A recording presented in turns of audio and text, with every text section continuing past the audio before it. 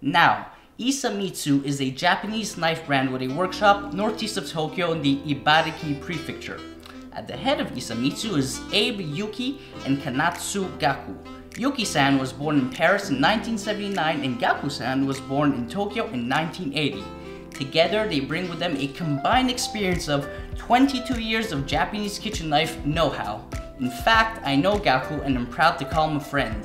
In December 2018, when I proposed to Becca at the Golden Temple in Kyoto, we found ourselves in a knife shop which Gaku worked at. Since then, we've been good friends and kept in touch.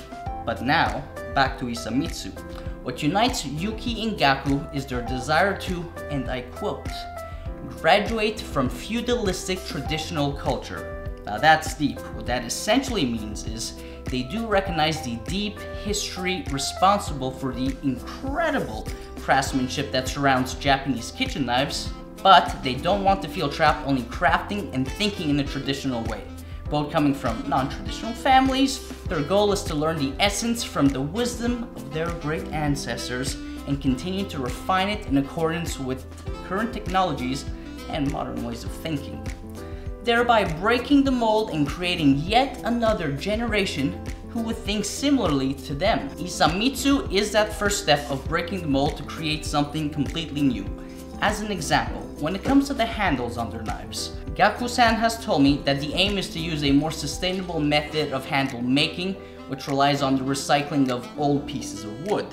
Spoiler alert, the handle material on my knife is maple, but wood species will change constantly depending on availability, so I find this already to be a super interesting approach and shows how they are really unique and, as they said, non-traditional.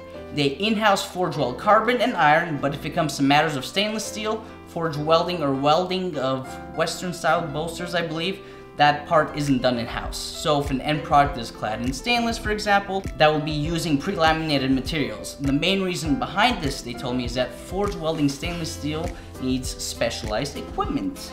And doing it in-house, contrary to what people think, doesn't necessarily improve the quality or drive down the cost. And so why do it in-house if someone could do it better outside of house? Now the following is information Isamitsu would love me to share with all of you, and which I think is super informative. And I quote once again, carbon steel has a higher hardness due to the process of hammering. However, this must be done at the appropriate temperature range. The temperature range at which stainless steel melts, which can be forge welded, is close to the temperature range at which Shirogami No. 1 and Eogomi Super is ruined. Doing this on our own is very risky and inefficient, so we purchase from steel specialists who have special equipment to achieve this at low temperatures. Thereby, we can work in the optimal temperature range for the core steel. About Western bolsters, it's essentially the same. We outsource to an expert to avoid high temperatures when welding. And I think those were some fantastic points of reasoning if you ask me on why the process is outsourced. People always think in-house is better. That's not the case. Now please remember this, as too many people know, because they are stuck in that idea. In-house does not always necessarily mean better. Isamitsu and Image Plant clearly understand that concept. And of course, finally, speaking of Image Plant, since I just mentioned it, let me tell you how Image Plant is different than Isamitsu.